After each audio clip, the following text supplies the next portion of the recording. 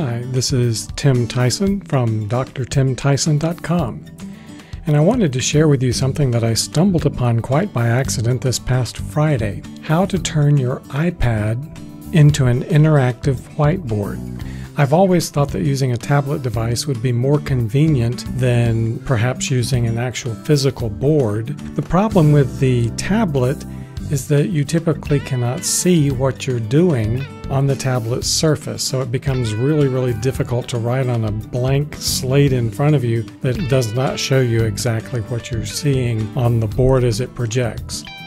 But we can now use the iPad as an interactive whiteboard without actually having to have the physical interactive whiteboard. Let me share how. Here's what you're going to need. The first thing, of course, is an iPad. And I'm actually making this quick cast using my old iPad, not a new iPad 2. I'm assuming it would also work perhaps even better on the iPad 2, but I know it's working with the iPad. You're also going to need a computer. What's really wonderful is that the two software packages that will run on the computer that make this all work are both Windows and Mac. So you can do this with either platform.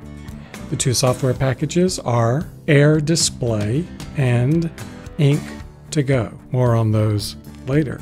And of course, you're going to need a projector connected to your computer so that you can project what you're doing on the iPad on the computer screen in front of the classroom.